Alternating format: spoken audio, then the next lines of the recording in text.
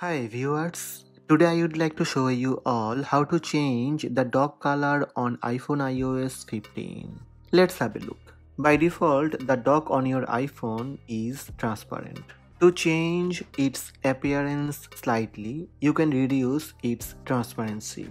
First, open Settings app. In the settings, scroll down little bit and tap Accessibility. Then tap Display and Text Size.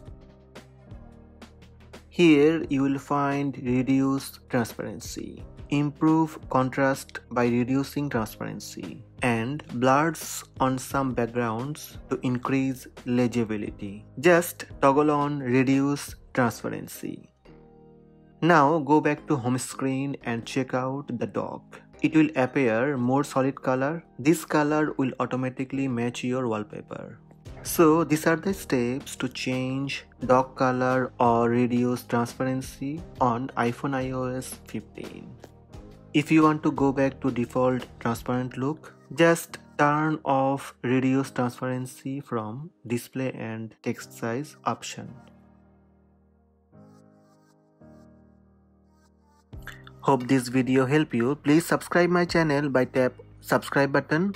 Also tap the bell icon to receive notifications about all new videos.